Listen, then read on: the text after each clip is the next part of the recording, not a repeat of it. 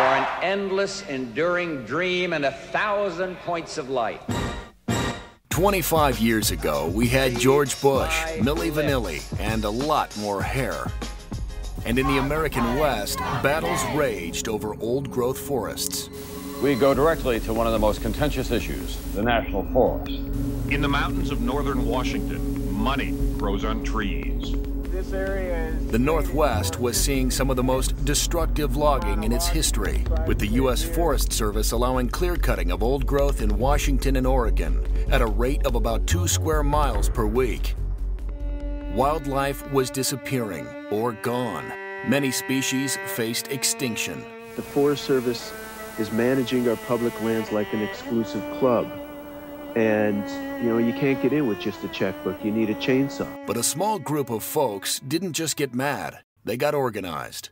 I was a young activist in the middle of the ancient forest wars, and I felt the need to think bigger. Most Americans aren't even aware that our national forests are cut. So I called some friends that I knew shared my interest in bringing more science in a bigger, bolder landscape view of conservation in the Northwest. To protect and connect the large wild areas so that they can sustain wolves and wolverines and all the native wildlife that's really our birthright here. We thought about how we could tell that story and make it real. We decided to bring a giant tree to the country.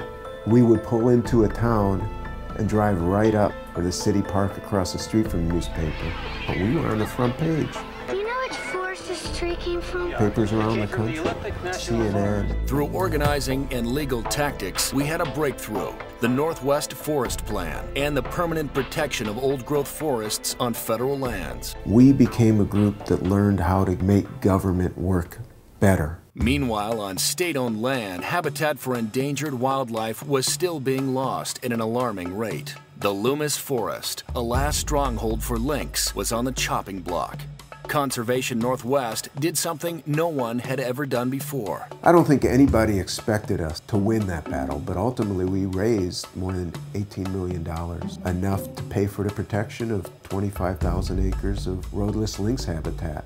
It's super cool that we were able to protect the Loomis Forest, but those lynx are isolated, and unless that population is connected through habitat corridors, then the future will be short for those lynx.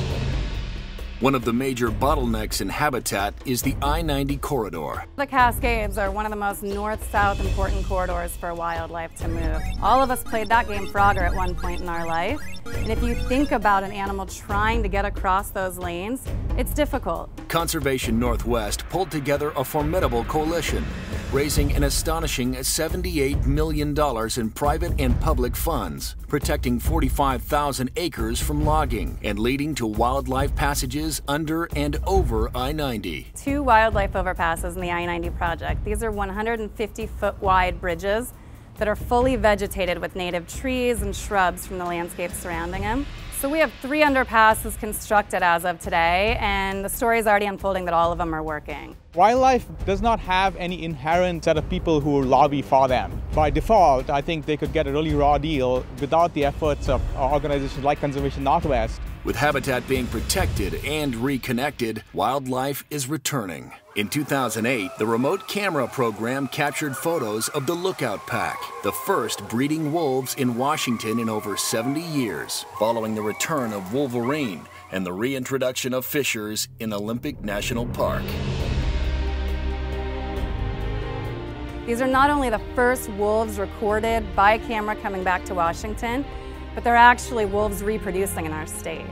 That is tremendous.